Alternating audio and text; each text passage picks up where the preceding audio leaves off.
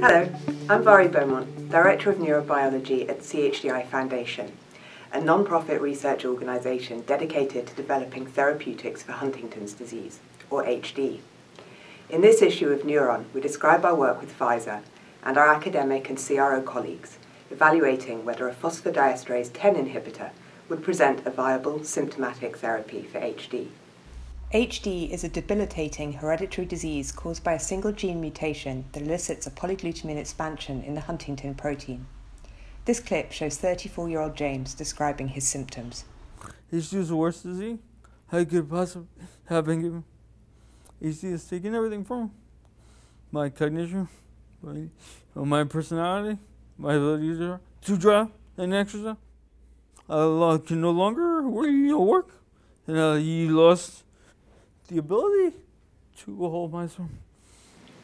A central tenet in HD pathophysiology is that the striatal and basal ganglia circuit components degenerate, and corticostriatal thalamocortical loops are particularly affected.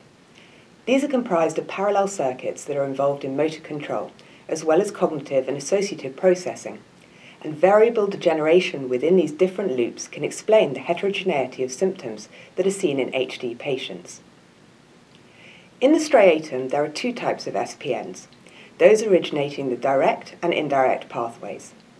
DSPNs send their output projections to the internal segment of the globus pallidus and substantia nigra pars reticulata. Cortical activation of this pathway disinhibits the motor thalamus and activates the motor cortex, driving movement. The ISPNs send their output projections to the external segment of the globus pallidus. Activation of this pathway inhibits the motor thalamus and motor cortex, terminating movement. In HD, striatal spiny neurons degenerate. Neuroanatomical evidence from patients suggests the indirect pathway SPNs degenerate earlier than those of the direct pathway.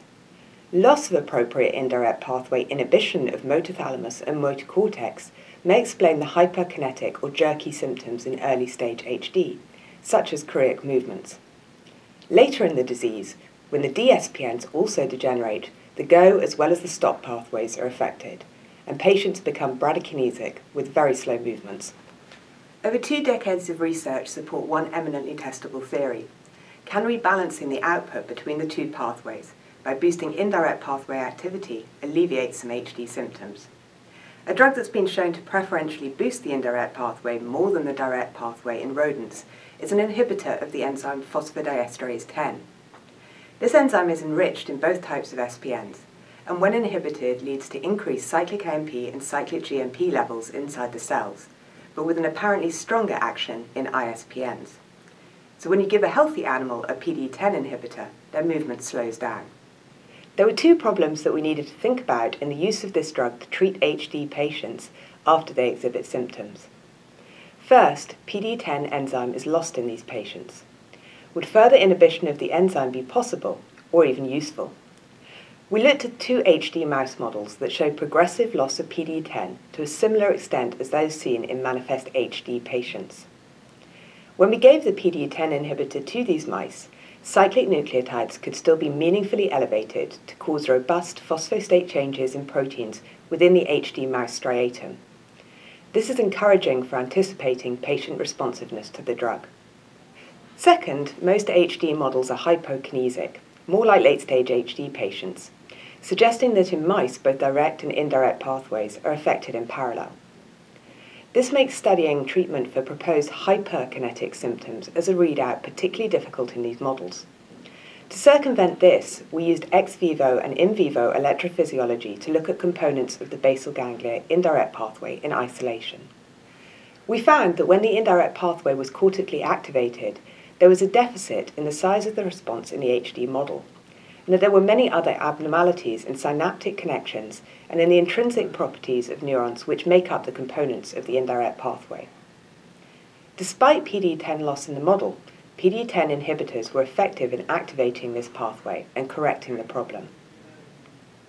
Acute elevation of both cyclic nucleotides seemed to confer benefits in both types of SPNs.